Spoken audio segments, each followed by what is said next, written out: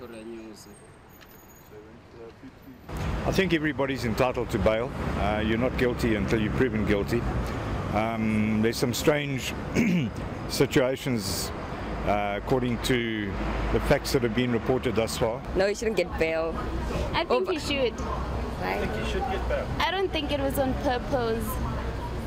You know, he didn't do it on purpose. He said so.